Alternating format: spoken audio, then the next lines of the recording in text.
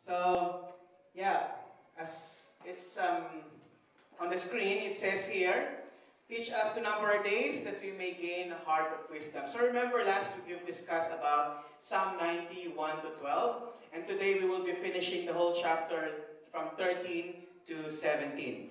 And last week we've learned that life is short. Amen? And there's a need for us as followers of Christ to maximize our lives for the glory of God alone. To enjoy life, of course, that's what God wants us to do as well. Enjoy life while we are serving Him. And whenever we are on a rock bottom suffering, we are struggling, or whenever we are in the peak of our success or victory, we need to make sure that our lives are living to the fullest. Amen? And just to give you a quick summary from last week, sorry Phil, for the summary, the Lord is the same yesterday, today, and forever. He is an everlasting God. From everlasting to everlasting, He is constant, He is the same. Amen? And number two, He is our eternal refuge. He will rescue us. Let's offer our lives to the Lord to serve Him faithfully. Amen? Because He is our refuge. And number three, let's turn away from sinning. Why? Because sinning causes us not to fulfill the Lord's calling in our lives. Amen? And fourth, let us allow ourselves to be used by the Lord while there's time, while we still have our strength. And one day we will face Him, and it would be nice, it would be very great to hear from the Lord saying that, well done, my good and faithful servant. Amen? And today we are all blessed to be here, and we will study the second part of Psalm 90, which, as I've said earlier, it's in verses 13 to 17. We will learn about the steadfast love and the compassion of God. And the title of the message for today is Turning into God's Steadfast Love and Compassion. Amen. Praise God. So let's pray first. Father God, we just want, Lord God, to offer this time to You. We just want, Lord God, to offer, Lord God, this time, Lord God, wherein we can learn about Your words. Father God, thank You, Lord God, for teaching me. Thank You, Lord God, for guiding me. May You just also allow me, Lord God, to convey, Lord God, Your message to Your people, oh God. And Father God, may You just teach me, Lord, how to do this. And Lord, we just want, Lord God, to lift Your name on high this afternoon. Thank You, Father God. We love You. We honor You. In Jesus' name we pray. Amen. So verse 13, we will start in verse 13. O Lord, O come back to us. How long will You delay? Take pity on Your servants. Moses started this verse, Lord, come back to us. So since it was believed that Psalm 90, by the way, Moses is the author of Psalm 90, and it was believed that Psalm 90 was written when the period of wilderness wandering, when these Israelites were suffering, when they were lost, when a generation of Israelites perished in the desert, readily suggests itself as the background of this psalm. So this is also considered as the oldest psalm of 150 psalms that has ever written. And at this period of time, Moses felt that the Lord seemed abandoned them in the wilderness. Moses felt that because of people's sin, the Lord allowed them to wander and suffer. And that's true, right? And this is a great realization that at times God would allow us to feel that we are abandoned so we can realize that we need Him or we need God. Amen? Although God never abandons us, God never forsakes us, God never leaves us, but the Lord is allowing that to happen for us to realize the importance of having Him in our lives. Amen? And Moses realized that in their distress and difficulties, God is their hope. Amen? So he prayed to God, Lord, You're the only one. You're the only one who can save us from this wandering, from all this suffering. And in times of drought, in times of hardship, in times of scarcity, only God can rescue us.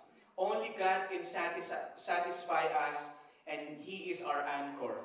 He is our living hope. Amen? Can we say that, everyone? He is our living hope. So that's our number one point for today. Later I'll be circulating a piece of paper and we will be having a quiz. So, so just kidding. So number one point is He is our living hope. Amen?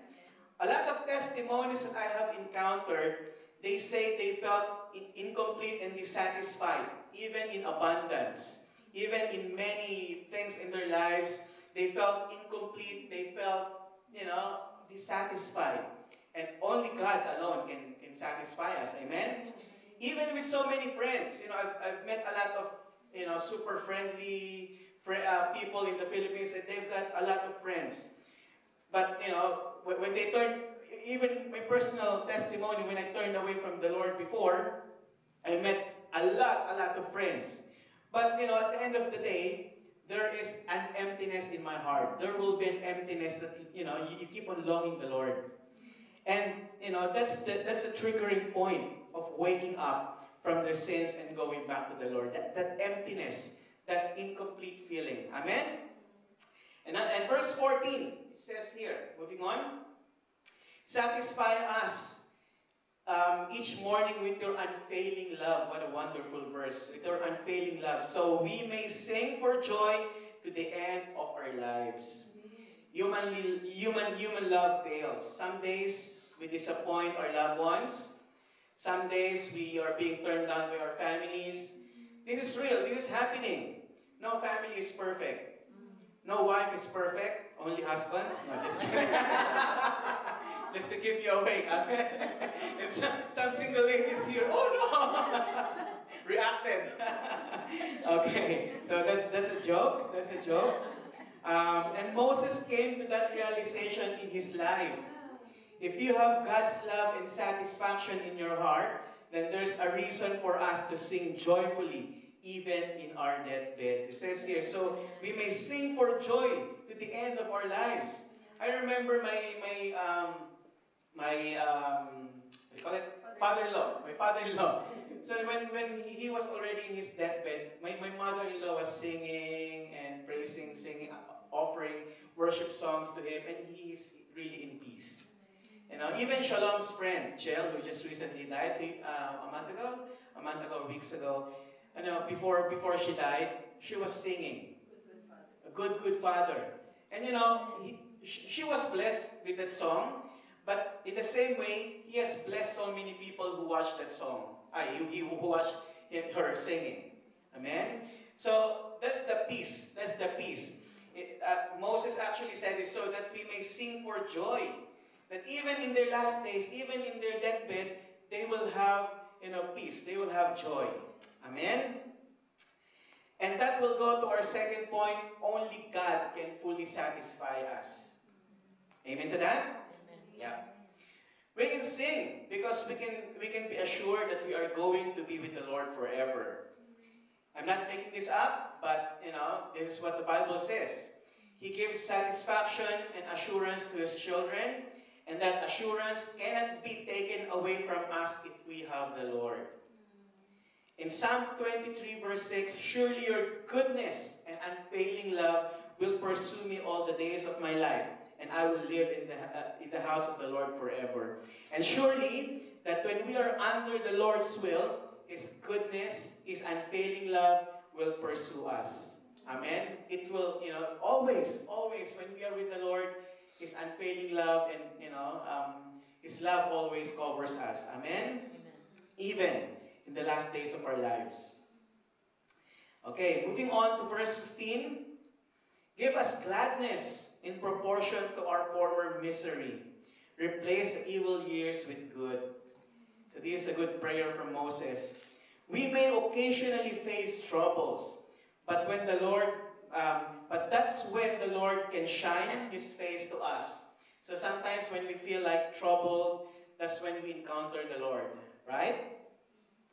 Righteous people turn to God when trouble comes, but some people choose to solve their problems by themselves. And we've actually encountered so many testimonies as well that they've made they're trying to solve some things in their own selves, but at the end of the day, the Lord will still, the Lord's plan will still prevail. I was actually blessed with, sorry Mao if I can mention you, with Mao and Arj's testimony. I'm not sorry, but I'm very blessed, sorry. With their testimony that they were actually longing to have their son, their child, and they've been living in Singapore for a long time. And when they moved here, they just offered everything to the Lord, and in the Lord's perfect time, the Lord gave them a baby boy. Amen? And praise the Lord. When they were actually sharing it to me, it was actually encouraging to myself. That's why, I'm just cascading as well those good testimony, the blessing. So the Lord in His own time will bless us, and as long as we really dedicate and offer our lives to Him. Amen? Because God has His own time, to fulfill His promises in our lives. Amen. And our third point for today is He gives revival to those who come to Him. Amen? Do you believe in that? In Psalm 30 verse 11, you have turned my mourning into joyful dancing. You have taken away my clothes of mourning and clothed me with joy. So sometimes when we sing, when we go away from the Lord, when we come back, He gives revival. And He turned our mourning into dancing. Amen. He gives us joy. He gives us joy.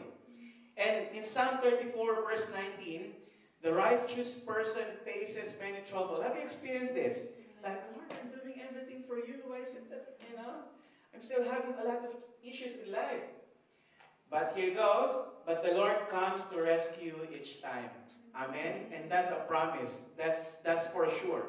That we may face so many troubles in life. Sometimes being righteous can make you trouble. Like for example, if you're a businessman, you are doing your business righteously. And like for example, if you're doing a business in the Philippines, if you're a righteous person in the Philippines and you're doing a business, people won't, those people in the government that will sign, especially with big projects, they won't honor it. They won't sign it because you're not giving under the table. It's not just in the Philippines. I believe even, in the whole world, it's happening as well. It's corruption. And then, so the righteous person faces many trouble, but the Lord comes to rescue each time. Amen. I remember Pastor Peter's testimony. Peter Tanchi is one of the respected pastors in the Philippines, and he was doing business, and he was really very faithful of doing his business straight. No under the table, no side trips, no shortcuts, but you see, God has really blessed him with a church, and of course his business also prevailed. Amen. And he was so blessed with a loving and wonderful family as well. Amen. So verse 16, let your servants see your work again. So Lord, please, here we are, Lord. Can you please look at us, Lord, and please let your children see your glory again. Lord, please revive us. Lord, please forgive us. When things go wrong in our lives, come back to God. Don't pile it up. Go straight to the Lord, because He forgives and He can restore us again. Sometimes when the Lord, when you're sinning, and the devil would really, don't come to church.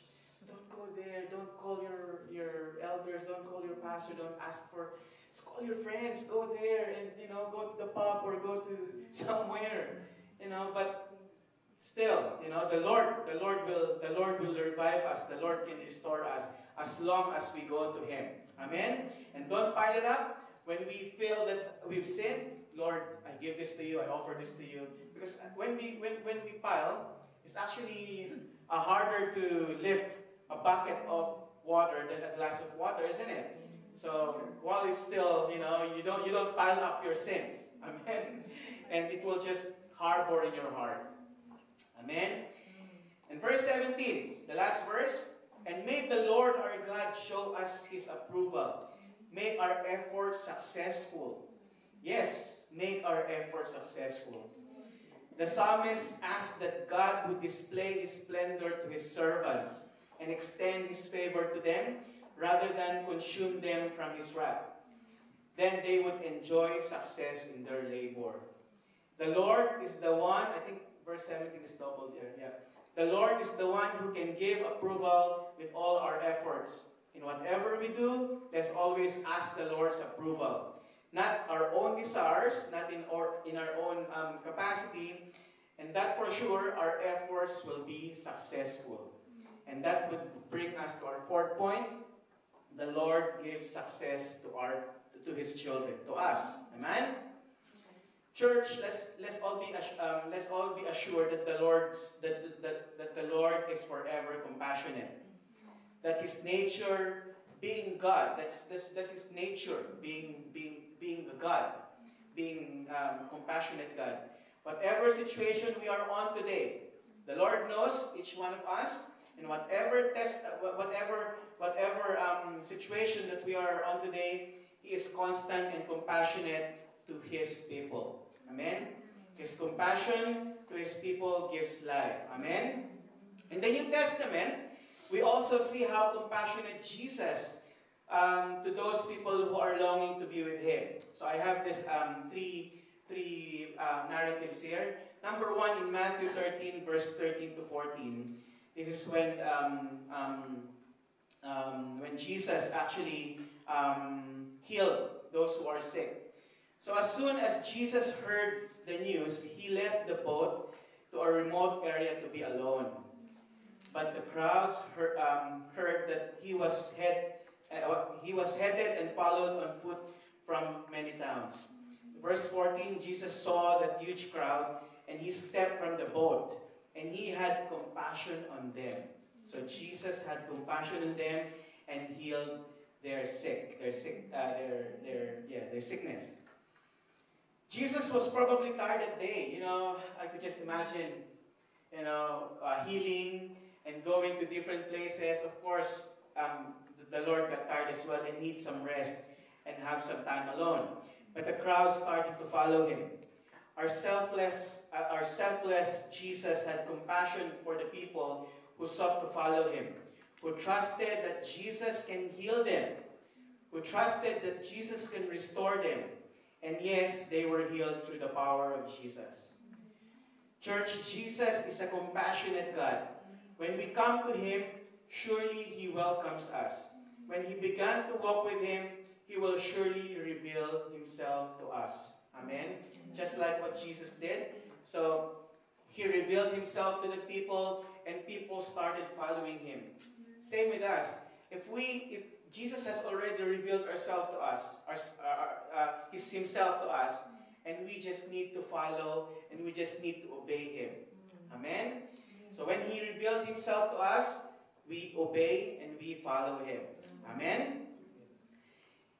Second, in Matthew 20, 30 to 34, two blind men were sitting beside the road when they heard that Jesus was coming that way. They began shouting, "Lord, Son of David, have mercy on us." And in verse 31, "Be quiet," the crowd yelled at them, but they only shouted louder. They're very persistent. "Lord, Son of David, have mercy on us." When Jesus heard them, He stopped and called, "What do you want for me to do for you?" And the Lord said, "We want to see." And the Lord, in verse 34, Jesus felt sorry and touched their eyes. Instantly, they could see. Then they followed Him. So the Lord was very sorry and compassionate about these two people. This narrative also tells us that when we start declaring the Lord and confessing through our mouth, He will surely listen. Jesus, "Lord, Son of David," twice. And then the Lord, welcomed them. They began shouting, "Lord, Son of David, have mercy on us." And when other people even commanded them to stop shouting, they still were even more persistent in declaring the Lord in their mouth, despite of the limitations that they have. When people focus on their limitations, it hinders them to see and experience the Lord's compassion on them. They will begin isolate themselves and not see the Lord's power and goodness in their lives. Because when we are weak, He is strong. When we admit our limitations and offer it to God, then He will definitely reveal His power to us. Because Jesus doesn't look in our limitations, but rather He looks into our hearts and motives in serving Him. Amen? Are you still awake? Yes. Praise God. Furthermore, sorry. Okay, now the third example would be in Luke 23:39-43.